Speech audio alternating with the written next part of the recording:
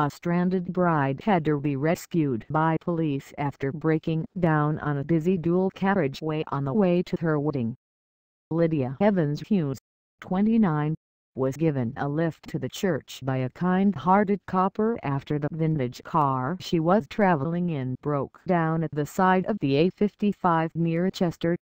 But the bride's blushes were spared when traffic officers arrived at the scene and Inspector Matt Geddes made sure she got to the church on time. Lydia and partner Lydia Evans-Hughes, 31, were then able to say "I do" in front of family and friends at St. Mary's Church in Eccleston, Cheshire. Lydia added, "We were due to get married in June last year but it was delayed because of COVID. Then in May this year but that got pushed back too." Lydia added, "I hope it will be smooth sailing now and we can settle down and enjoy married life."